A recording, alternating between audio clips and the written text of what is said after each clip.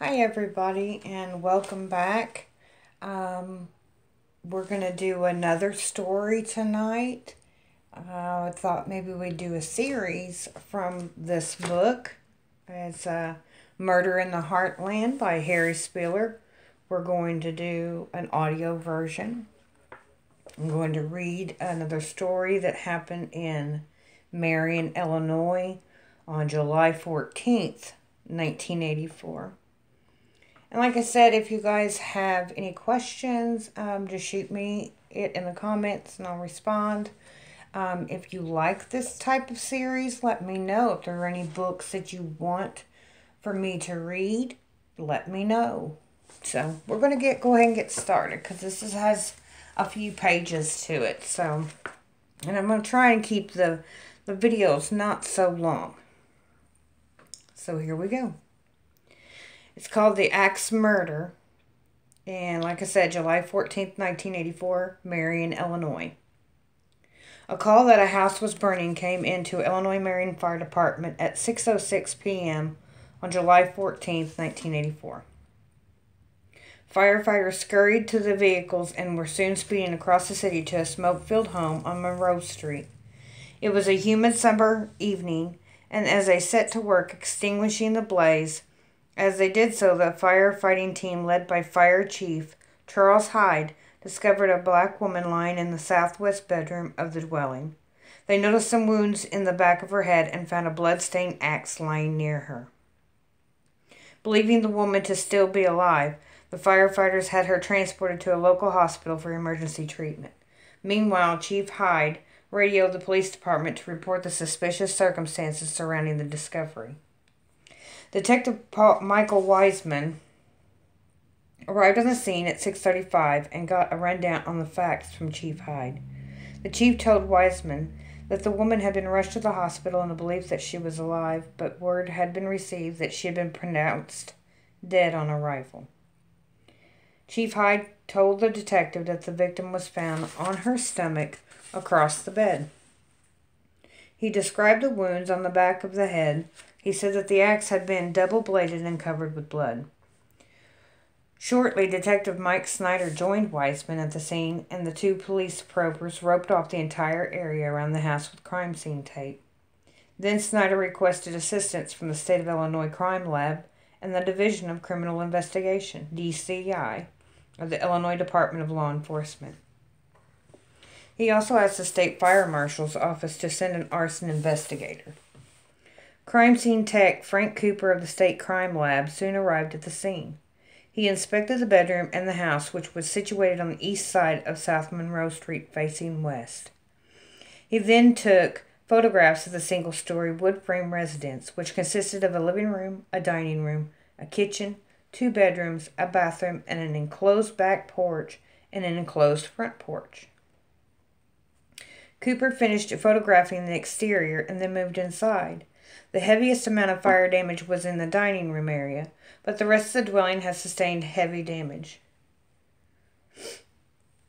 After the technician was done photographing the crime scene, he began to collect, package, and mark the physical evidence, which he included the bedspread from the bed, a curtain from the south window and the southwest bedroom, the double-bladed axe, a hatchet from the couch in the living room, 4 prescription bottles from the living room floor, a pullover shirt brand name Pro Shop from the bed in the southeast bedroom, and a pink fitted sheet from the same bed. Tech Cooper left the scene and drove to the morgue at the local hospital and took inked fingerprints and palm prints of Madeline Willis, the dead woman. In a coordinated effort with Tech Cooper, State Fire Marshal Barney West investigated the crime scene. He eliminated all accidental causes. Then he determined that there were 3 separate unrelated fires, one in the southeast bedroom, one in the dining room, and one in the living room. Each fire had been set with trash and paper. Thus, the arson investigator ruled that the fire was arson. Detectives began to canvass witnesses by interviewing the firefighters at the scene. Fireman Carl Kelton, a 9-year veteran, said that he'd received a call from an unidentified woman who reported the house on Monroe Street burning. He and the assistant fire chief, Paul Barnwell, responded. arriving approximately 1.5 minutes later. Kelton approached the residence and saw smoke coming from the dining room window on the north side of the residence. It appeared to him that all the other windows were closed. The fireman connected and charged a water hose. Barnwell began spraying the fire through the open window while Kelton removed an exhaust fan from the fire truck to place in the front door. While he was getting the fan, Keaton saw the front storm door of the residence closing.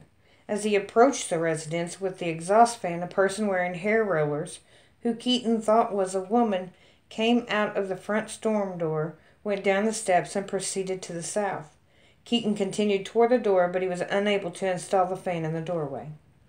Keaton then entered the burning structure through the front door and went into the living room. He looked toward the southwest bedroom and could see the outline of the bedroom window, as well as the outline of the bed. It appeared to the fireman that some clothes or pillows were lying on the bed. Then he tried to enter the dining room, but was prevented by excessive smoke and heat. Keaton could hear some popping and cracking sounds, so he went outside and took the hose from Barnwell. Barnwell went to the rear of the house to open the door, while Keaton attempted to force the smoke and heat out of the rear of the house with the water hose. His efforts were in vain. Keaton came back out of the front of the residence and encountered two black men standing at the bottom of the front steps. They asked the firefighter, "Did she get out?" Keaton told the men that she had come out of the house when the firemen had first arrived. He pointed to the woman with rollers in her hair standing about 50 feet away and said, "There she is." They screamed, "That's not her." The fireman quickly turned and re-entered the house. He yelled out, "Is anybody here?" He got no response. When he went back out the front door, a man standing at the bottom of the steps told Keaton that his mother was in the house and that she was in the first bedroom on the right. Keaton went back inside but could not reach the bedroom because of the heat and smoke. Two emergency medical technicians wearing air packs entered with Keaton and made their way to the southwest bedroom. Keaton could see a woman's legs and told one tech to call for an ambulance. Assisted by the other tech, Keaton carried the unconscious woman outside. He saw blood on her face. When the ambulance arrived, several firefighters assisted ambulance personnel with placing the victim on the cot. Keaton said that as they lifted the victim, her head fell back, and when he placed his hand under her head, he could feel a large opening or crease in her skull. He removed his hands after placing her on the cot, and both of them were bloody. After assisting the victim, the fireman was advised that her nephew might be in the back bedroom. Keaton entered the house once again wearing an air pack and made a search. He found no one else inside. Keaton returned to the woman's bedroom and saw blood and hair at the foot of the bed. A bunch of clothes on the floor was piled almost as high as the bed. Leaning against the dresser was a double-bladed axe. Its blade was covered with blood and hair. The fireman said that he continued moving through the house by dropping to his knees in order to breathe better. While he was crawling through the living room, he also saw a hatchet on the couch. This hatchet did not appear to have any stains on the blade or handle. Local bystanders informed police that one Leo Willis was the victim's nephew. He had been seen walking west on New Route 13 at 6:15 p.m. Police began a search for him. When detectives returned to the police station, they received a call from a Marion resident saying that Willis had returned to the fire-damaged house. Detectives went to the residence and found him hiding in the attic. A friend of his talked him into coming down. He was then transported to the Marion PD for questioning.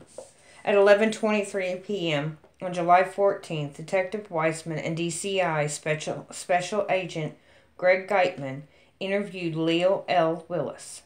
Willis said that he, Madeline, and another relative had eaten together just before noon. Then he'd gone to a local store, picked up some orange juice, and returned home. He said that Madeline and the other relatives started to ask him a lot of questions. Why didn't he eat more? What was he thinking about? Then they began to talk about him, so he went to bed. He was startled awake by a smoke alarm going off. He got up, changed his pajamas for some street clothes, got some cigarettes, and left the house through the front door.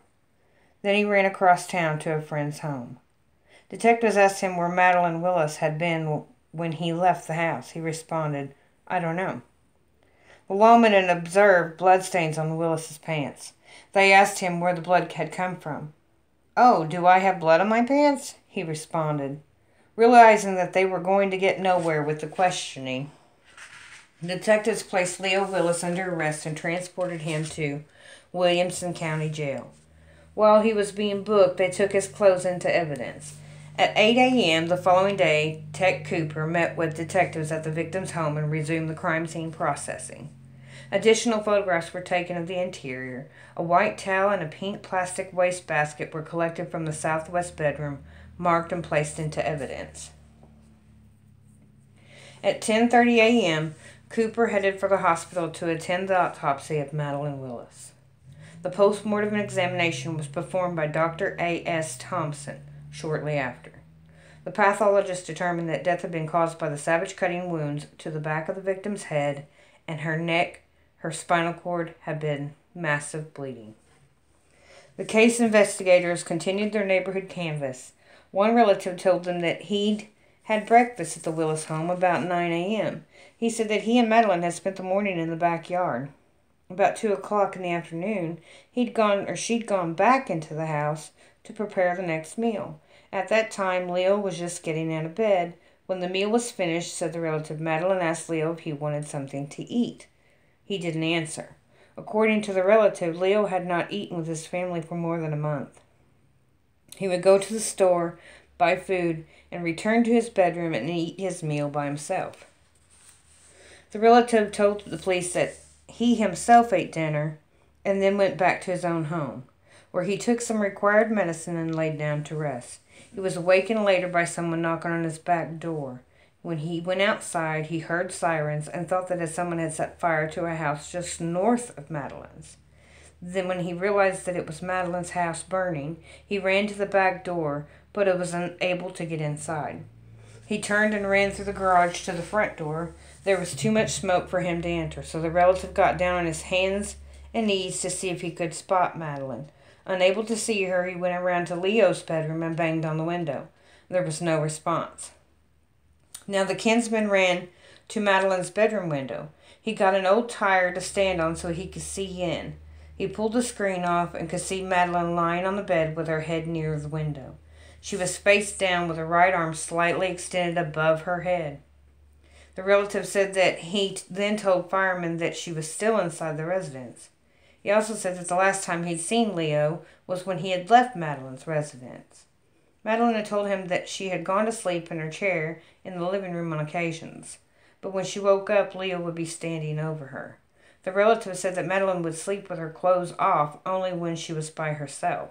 Moreover, he'd heard that Madeline was carrying a pistol for protection against Leo. The relative said that Leo thought Madeline should take better care of him, and as a result, he did not like her anymore. The kinsman also told police that Leo had a history of mental problems. Next, the police questioned a neighbor. He said that he'd seen Leo only once during the day at about 1:30. Leo was in the garage of the Willis residence. He then went to a small building near the garage and returned to the residence. At about 8 p.m., the neighbor was sitting in his carport when he noticed smoke coming from the residence. He ran there and tried to get in through both the front and back doors, but the smoke stopped him.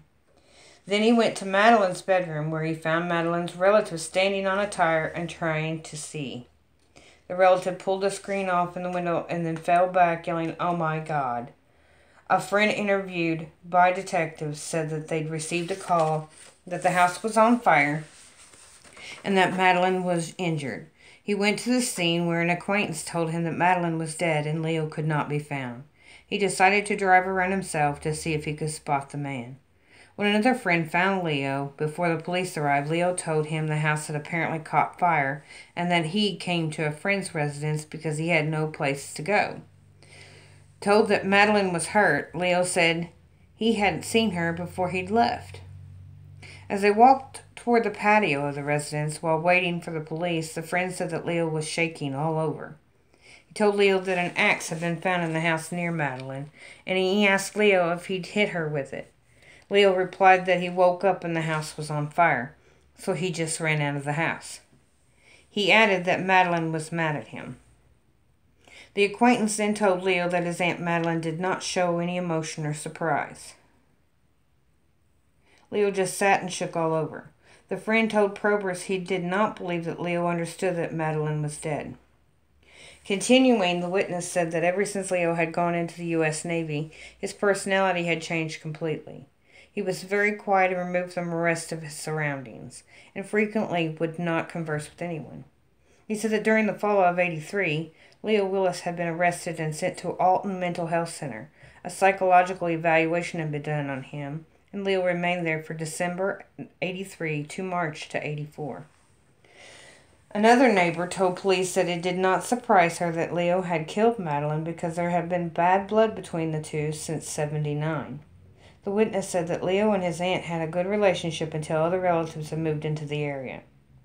Leo, Madeline, and the other relatives began having financial troubles, and Leo thought that his aunt was always siding with the others. He even accused his aunt of stealing money from him to give to them. In the summer of '82, the woman friend was visiting with Leo, who was in the Navy at the time. On one occasion, Leo told her to watch how people were talking about him and making fun of him. The friend indicated to Leo that there wasn't anyone making fun of him, but it didn't seem to matter. A short time later, Leo went AWOL. After Leo came home, he had changed considerably. According to the woman, he was no longer a nice, polite person, but a very angry man. He told her that he could hear voices telling him what to do. She said that Madeline was afraid of Leo. She kept a gun for protection from her nephew and was afraid to go to bed because she didn't know what Leo might do to her. As a result, Madeline often slept in a chair in the living room. The detective's next move was to question a former schoolmate of the nephew. The man said that Leo was into body language, meaning that if you moved your hand a certain way, it meant some type of harm would come to you. According to the schoolmate, Leo had been raised very close to white people and did not seem to accept black culture very well. The man had not seen Leo since Leo had been sent to the mental health center in '83. Deputy Sheriff Bill Johnson of the Williamson County Sheriff's Department was questioned next. He had known Leo in high school. The deputy knew of no problems that Leo might have had while in school. Leo seemed to be level-headed and didn't pick fights or cause trouble. While working on communications one evening in October or November 1983, the deputy recalled an incident involving Leo. According to Johnson, Leo came to the sheriff's office at approximately 1 a.m. He told Johnson that someone in the Navy wanted to kill him, that someone was also going to kill Madeline Willis. The deputy called Madeline, and she told him that she was scared of Leo. Meanwhile, Leo did not believe that the deputy was talking with his aunt. It was Johnson's opinion that Leo was or had been using drugs. Johnson said he thought Leo needed mental help, and in fact, he said Leo had requested help. The deputy contacted a mental health counselor. She talked with Leo over the phone and concluded that he was using drugs. Johnson said that Leo was bound and determined to go home. While the deputy was getting a blanket for Leo, who was dressed in gym shorts, Leo told him twice that he heard voices. The deputy gave him the blanket, and that was the last time he saw Leo. The investigation continued with the questioning of an old friend of the victims. According to her, she had last talked with Madeline on Friday, July 13th. At that time, the friend indicated she had taken the victim to a local grocery store, and Leo had been with them. As they were returning home from the store, they stopped at a yard sale. Leo got out of the car and started walking down the street. His aunt told him that they would just take him home, but he walked on without responding. As they were returning home, Madeline told her friend that Leo wanted to go to Michigan to see his relatives, but she wanted him to take treatment first. Madeline further explained that her nephew had quit eating for approximately 3 weeks and would not talk. The friend told police that Madeline had taken Leo to Jefferson's barracks about 2 weeks ago and that he spoke only one time. Leo did all right for a while, but then he started walking late at night. On one particular occasion, Madeline told her she woke up and Leo was standing over her. She told him to get out of her face. The victim said that her nephew would often just stare. One witness told police that she and the victim were talking about guns one day, and that Madeline did own a small handgun, but the friend had noticed the gun in Madeline's pocket of her smock top on several occasions. She did most of her sleeping in a chair in the living room. She would fall asleep while watching television and wake up early in the morning. The friend told officers that the reason the victim had all her clothes in the bedroom was that she could separate the summer clothes from the winter clothes. Another friend of the victim said that he had probably spoken to Madeline about 3 weeks ago, when she called him and asked him if he could furnish transportation to the Jefferson Barracks. The victim told him that she was trying to get a doctor to look at her nephew because she was alarmed at the way he had been acting in the last few months. He told the detectives that Madeline normally kept her personal family problems to herself. He could never remember a time when she had related any of her personal problems to him. Probers interviewed a neighbor who had spoken with Leo just a few days before the murder. According to her, Leo did not appear to care about anything. He told her that during the conversation that his father was the 12th devil. She said that she was not surprised at all to hear that Madeline had been murdered and that Leo was the alleged perpetrator.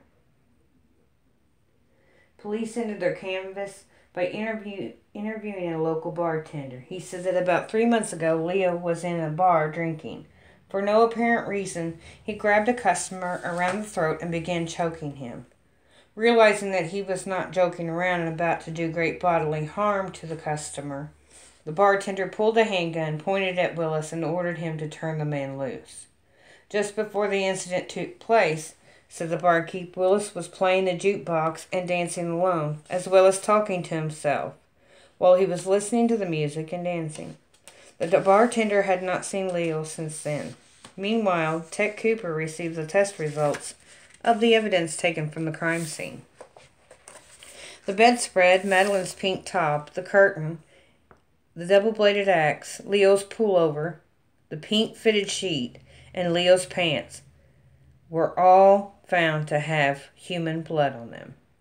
The blood analysis indicated that Madeline Willis had type O blood and Leo had type A.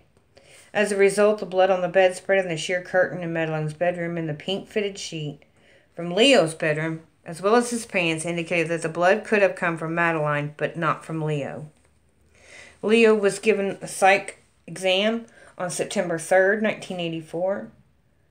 The study was of material elicited from Leo's indicated that although he was able to relate for brief periods of time in a rational, coherent manner to a question or a problem presented to him, he quickly became tangential and irrelevant. His association processes were loosely organized and, in fact, at times disorganized. They say he appeared, according to the doctor, to be living autistically. The conclusion was that Leo Willis had a major mental illness present and active. The diagnosis was schizophrenia, undifferentiated, and chronic. The doctor said that Willis knew there were charges against him and was able to list them fairly accurate. In addition, Leo believed the charges were serious and followed the word serious with the words prison chair. On the other hand, according to the doctor, Willis could not appropriately cooperate in his defense. This was based upon the fact that Willis was found to be largely autistic, and there was even an unpredictability about how he would be able to handle himself in a court situation. Therefore, the doctor found Leo unfit to stand trial. The First Circuit Court in Williamson County, Illinois, found Leo Willis unfit to stand trial, and he was transported to the state mental institution. After several months of treatment, however, the court reversed its decision. And in 1985, the First Circuit Court in Williamson County found Leo Willis guilty but mentally ill of the murder. The defendant received 65 years for the murder and 7 years for arson. He is now serving that time in Menard Prison in Chester, Illinois. Wow. Now that's really sad, and that's I want to do a little bit of quick commentary because I'm going to try and keep it under 30 minutes. But it's really sad that he was, they found him schizophrenic and autistic maybe and everything. And she was trying to get him help. And it makes me wonder, did he have these issues before he even went into the military? Or did the fact of how harsh the military can be brought that side out? I don't know. As a person myself that deals with bipolar disorder and borderline personality disorder, I can see how I'm not military. There'd be no way I could go in the military. I'm too sensitive. I couldn't handle my officer in my face screaming, you can do it, maggot, or whatever. You see them stories, you hear stories. I really don't know if that's how it is, but that's how I perceive it. So I would not be good in that type of setting. Now, the fact that he was unfit to stand trial and he is in Menard Correctional, that kind of bothers me. But I wasn't there at the case, so I guess it would really, it would just be really hard to make that decision. I wouldn't want that job for no amount of money on where this man would spend his life. I mean, because he did something so horrific, and he still had the afterthought to hide his crime. Makes me think that, he still had somewhat together. His thinking was still somewhat straight, and maybe even a tad premeditated. I don't know. But if you like the story, or if you have any questions or any comments to what I've said, let me know. How do you feel about that? With the mentally unfit, should they spend life in prison for their crimes, or do time in a mental health facility? Let's open up that dialogue. But you guys have a great night, and thank you for listening.